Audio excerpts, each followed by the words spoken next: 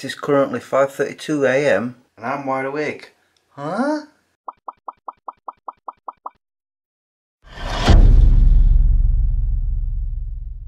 Good morning guys, how are you all doing? Me, I don't know what's going on. I've been awake, wide awake, since 5 AM. I set my alarm for 6. I think I know why. Because all last week I was working my afternoon shifts, 2 while 10.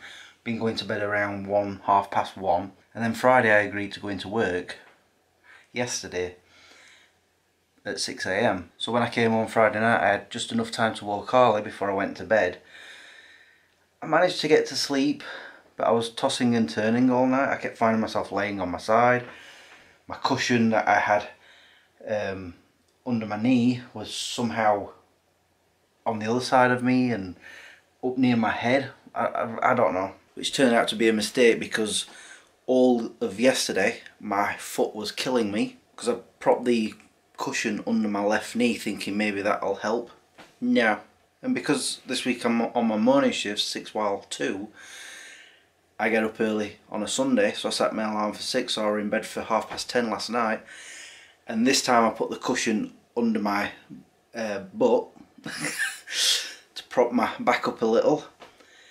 I was straight to sleep, and then this morning I've woke up at bang on 5 o'clock needing the toilet, so I got up realising straight away my foot wasn't hurting at all, although again the cushion somehow when I got out of bed was up next to my head. So anyway, went back to bed after I'd been to the toilet and my brain just like boom, wakey wakey, it's time to get up, and I'm like, no, I want to sleep for another hour. Couldn't. 10 minutes laid in bed and I'm just like restless, so I've got up. Ow. Somebody's waiting for me to take him out. Suppose I better go and do that, huh? Well, this is a good idea, vlogging in the dark. Hold on. There you go, you can see me now. I carry my head torch that I got for my camping trip on my wrist when I'm out with Harley in the dark. Of course, now that I've got the torch in my face, I can't actually see where I'm going. And it's deceivingly cold. I looked outside and it looked like it was okay, even though I did put my new coat on, and I'm now wishing I put my scarf on. I'm really surprised I'm wide awake this morning because I had 2 beers last night and of course I went straight to sleep. I really can't understand why I've woke up like this. Might be the excitement of getting the oven and hob today, which is why I've got to stay in until they arrive and get put in. I have had a text message saying that they will be delivering between the times of 12 o'clock and 4 o'clock. Oh, and yesterday I uploaded a brand new Smeg Chris. I really like it. It's called the Green Screen Project, where I actually played with the green screen that Tony and Trin got me for Bar Humbug Day. Some of it worked, some of it didn't. Yeah, it was a fun episode. Most of it was scripted. The parts where I was playing with the green screen, all improvised. I like it when I do that. I end up making myself laugh a lot. I was hoping you guys can see me now because I'm coming to the part of the walk where there are street lights. You can just make me out. I can turn this light off now. And I've been thinking about holidays again. In fact, I think about holidays every day.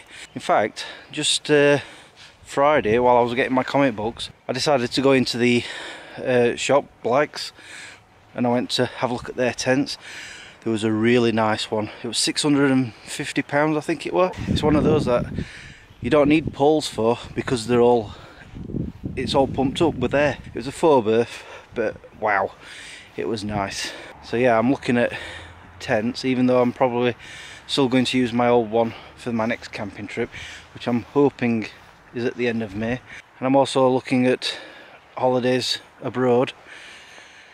I've got an idea of what I want to do. I think I said that last time actually, but I need to look into it. All I know is that when I go abroad, I'll have to leave him behind and he'll not be happy. Anyway, I'm going to put you guys away now. I've gone very cold. I wish I'd put my scarf on. So it's been about 5.5 hours since I last talked to you guys. It's just coming up to midday, and mainly all I've been doing is sitting down in front of the TV, and I mean just sat there. I must have watched about 5 hours of TV, a film, quite a few TV shows, and I had my dinner. But I haven't been all lazy. I've done this as well. I've pulled out my washing machine because they need to get to the gas pipe, which is there, to change this. And I've noticed something. There's a power cable that comes all the way down from the hob, and I'm thinking, what's that for? And then I realise, because this doesn't work anymore, it'll have been for that. It doesn't even press.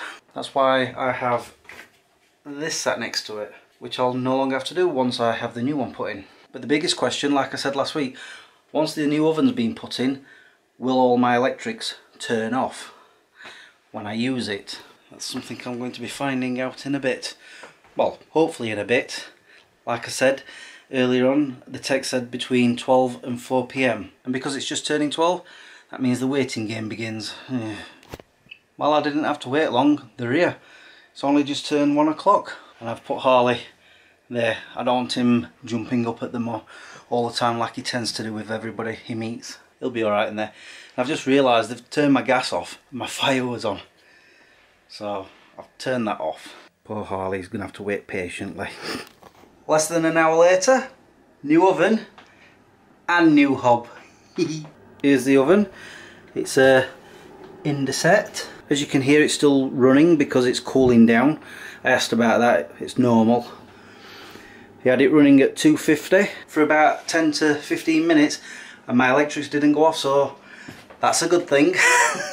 And check out the hob. When you turn these dials, there's no gas coming out until you do this.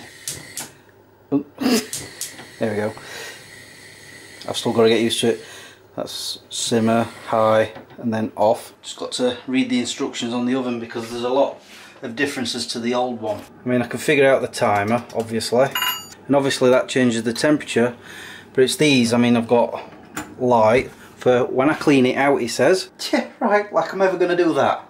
Maybe, probably. But it's these options. I remember him saying that was defrost. That's the fan assisted grill. That's the fan assisted oven. That's grill. So yeah, that'll be oven. So, oh, I don't need to look at the instructions, I've worked it out.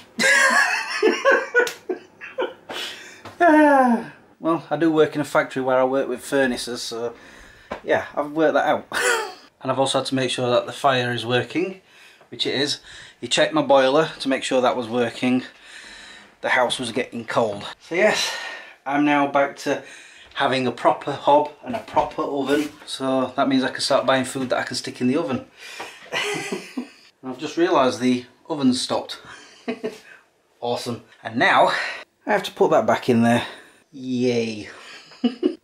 Took a while, but I finally got it in. Took so long it's actually gone dark. I'm kidding, I'm kidding. I did that a few hours ago.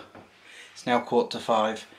Since then I've done a few other things, like sort out Harley's pet insurance. Last year I paid £169 for his insurance. This year the same company was trying to charge me £201, and I'm like, nope, not having that, cancelled it. And I've just been online and I got virtually the same deal for £92.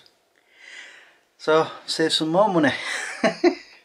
£109 in fact. And because I did it through Compare the Market, it was saying claim your free prize here. So I'm like, oh, what's this? So I clicked on it and it was saying you can have a meerkat toy, and I'm like, Joe collects them.